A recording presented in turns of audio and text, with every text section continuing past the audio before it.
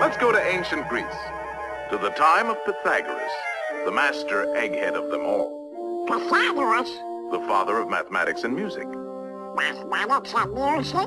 Ah, you'll find mathematics in the darndest places. Watch. First, we'll need a string. Stretch it good and tight. Plunk it. Now divide in half. Plunk again. You see? It's the same tone, one octave higher. Now divide the next section. And the next. Pythagoras discovered the octave had a ratio of 2 to 1. With simple fractions, he got this.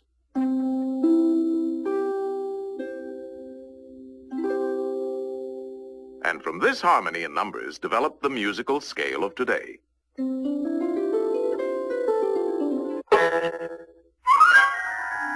My God, you do find mathematics in the darndest places. You can imagine.